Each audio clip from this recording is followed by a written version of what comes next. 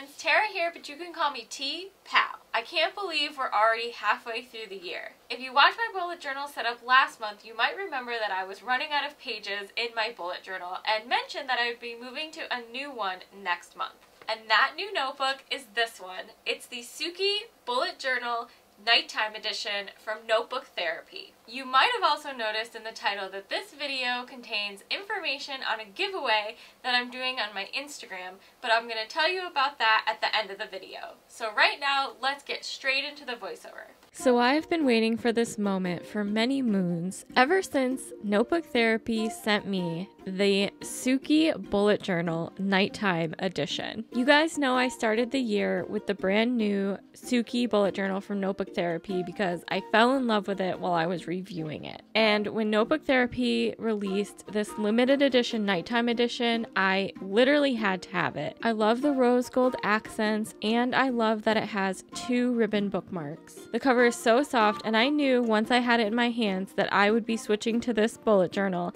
halfway through the year. So because I'm moving into a new bullet journal, I had to do a few things that you would normally do at the beginning of the year when you're setting up your bullet journal for the beginning of the year. So I decided to do kind of a little bit of a cover page, and basically it says the second half of 2020. I wrote a sentiment that I think we're all low-key thinking, hopefully the better half, because let's be honest, it's been a rough half of a year so far. Next, I moved on to my at a glance, and of course, whenever I do my mid-year at a glance, I do the last 6 months of the current year and the first 6 months of next year. So if you look really closely, you can faintly see where I've sketched out where the months are going to go, and I highly recommend doing this for your at a glance because it's easy to miscount, because there are always going to be 1 or 2 months in a year that actually take up 6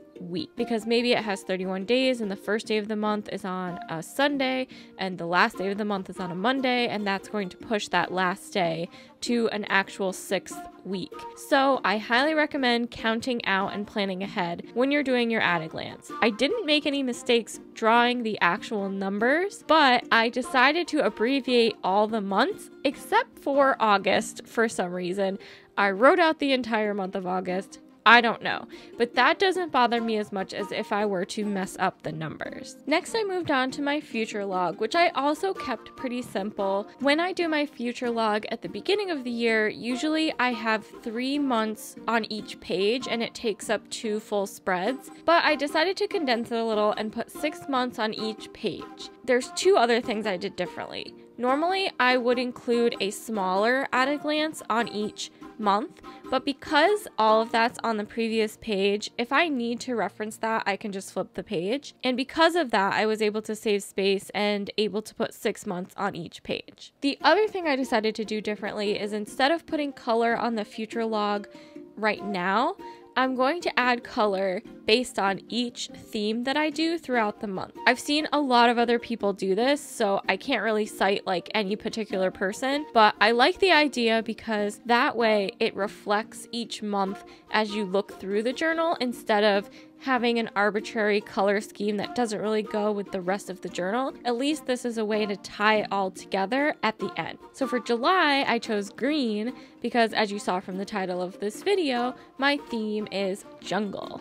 Next, I moved on to the birthday pages, and I pretty much did what I did at the beginning of the year, where I divided birthdays into zodiac signs because I just think that's so fun. The only thing I did different is I did not include the actual constellations this time, just because I try not to make things super complicated for myself in the middle of the year, but I did still include the zodiac symbols, and I wanted to talk about this gold pen that I found. My gold pen that I had been using since the beginning of the year ran out of ink, so I knew I wanted a gold pen for this spread, and we happened to be in Walmart, and I found the Uniball Gel Impact Signo metallic pens. It came with gold, silver, and white, and I just literally grabbed it because it was like one of the only metallic pens in the store, and I was like, this will work, and if it sucks, it's no big deal because it was pretty inexpensive. But when I got home, I looked at the package more closely,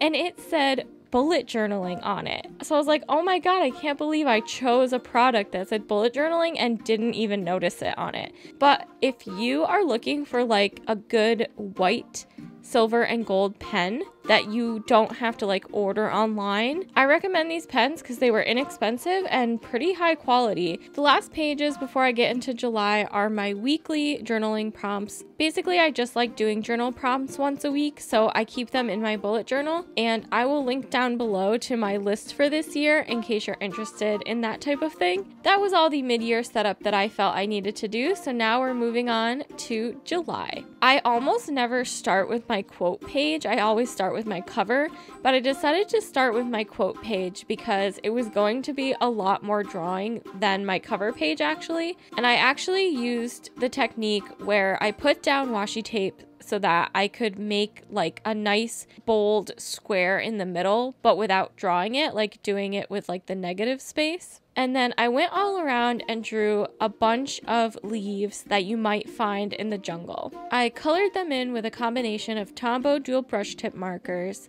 and Crayola super tips markers. In this page alone, I probably used more colors than I normally do in an entire month. So that's the theme of this month, is I used more supplies in this video than I think I've ever used in any bullet journal video. By the time I finished, my desk was covered in pens, and I should have taken a picture of it. But like literally the part you're not seeing of the desk is covered in pens and markers. I used one of my darkest Crayola super tips markers and my Sakura jelly roll to give the leaves some detail and dimension. And then I pulled off the washi tape to reveal the negative space square in the middle. And then the quote I chose for this month is, "The jungle is dark, but full of diamonds." And that is from author Arthur Miller. Moving on to my cover page, I enjoyed drawing this cover page so much. I feel like with a lot of themes, you end up drawing the same doodles over and over, but this theme excites me because there's so many different types of animals that I can choose from, so I can feature a different one each week and keep it fun throughout the month. But basically, I wanted to draw these vines hanging in the jungle, and I decided to draw a monkey hanging off of it and a toucan chilling on top of it. Again, I colored everything using a combination of Tombow dual brush pens and Crayola super tips markers because those are the two types of markers that I enjoy coloring in things with the most. And when I was finished coloring, I wrote the word July with my Tombow Fudenosuke brush pens, and that is also the type of pen I used to write my quote on the previous page. Moving on to my monthly spread, which so far this month contains my absolute favorite doodle of the month and possibly of the year. I'm kind of obsessed with the tiger that I draw on this page. At the top of the page, I drew some more jungle leaves. There's so much green in this spread. It's probably the greenest theme that I've ever chosen because I tend not to do much green, but obviously you can't do jungle without green. And in the corner I drew a little tiger, and it honestly is probably my favorite doodle of not only this month but probably of the entire year. And I'm so glad I'm starting out a brand new journal on such a high note. I really love this tiger. And then I went back with this Tombow dual brush pen. It's number 133.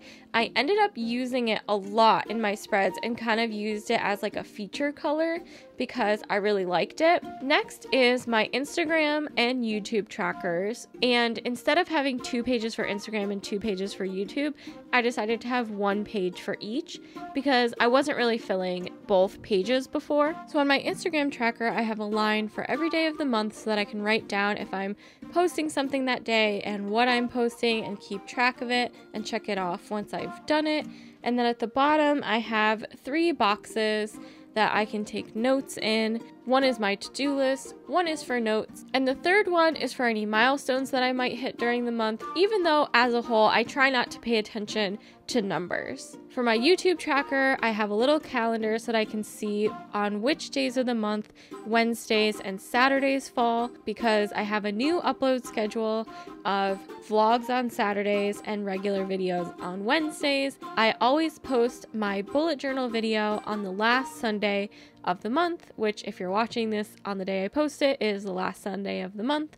So that is my new upload schedule. I've been doing it for about a month and a half and it's been going really well. On this page, I decided to include a little drawing of a parrot just to add a little bit more color besides the green. And then next to the calendar, I have a little place where I can write what I'm uploading on each of those days. And then at the bottom, I just have a to-do list and a space for notes. I keep the majority of my notes for videos in my OneNote app. There's no way I could fit it in a bullet journal, but this is for more like big picture stuff. Next, we're moving on. This is kind of a throwback because I haven't done this spread in so long, but we're bringing back the yoga page. Ever since I did my bedroom declutter, I have been back in the swing of my yoga routine. I can't say that I've actually done it every single night. I'm not perfect, but I've been doing it regularly enough to bring back the yoga page. I can never fill this out when I record because I do the Yoga with Adriene calendar and she doesn't release that until like the day I would be posting this. But basically, I love Yoga with Adriene on YouTube, and every month she releases a calendar with a different yoga practice you can do each day of the month. And instead of following the calendar to a T, oftentimes I will reorder the practices based on the length of time. So sometimes I'll save the longer practices for like a Sunday or a Thursday when I'm not as busy, and I will put the shorter practices like at the beginning of the week when I might be busier and can't dedicate like an hour to yoga. On this page, I just drew a flamingo because I feel like if any of the jungle animals was gonna do yoga, it would be a flamingo. Next is my habit tracker, and I'm doing something different here as well. I usually set up my habit trackers in a grid that is shaped more like a calendar with like 7 across and 5 or 6 down, but I decided to do like longer horizontal habit trackers because I had an odd number that I wanted to track this month and I didn't want it to look uneven. So for the first time ever, I'm doing long horizontal habit trackers. At the bottom, I drew another toucan just to keep it cohesive because I had a flamingo on one page, so I wanted to have another bird on the other page. This month, the habits that I'm tracking are journaling, vitamins, working out, yoga, and skincare. I took away my water tracker because I've been doing that in my Apple Watch more, so I don't find myself reaching for my bullet journal every time I finish a cup of water. So for this month, I'm just not going to include that and see how it feels. Finally, we're to the first weekly spread of the month, and I, again, am obsessed with the doodles on this page. I always include a little at a glance in the corner of almost all of my weekly spreads. I didn't do it as much last month when I was doing those 1-page weekly spreads, but if I ever have 2 pages, there is always a little at a glance because it just helps me plan ahead if I can like see the whole calendar at once. So at the top of the page, I'm drawing another tiger, but this tiger is chilling on like a tree branch. And after I drew this, I was like, wait, can tigers actually like climb trees and sit in them?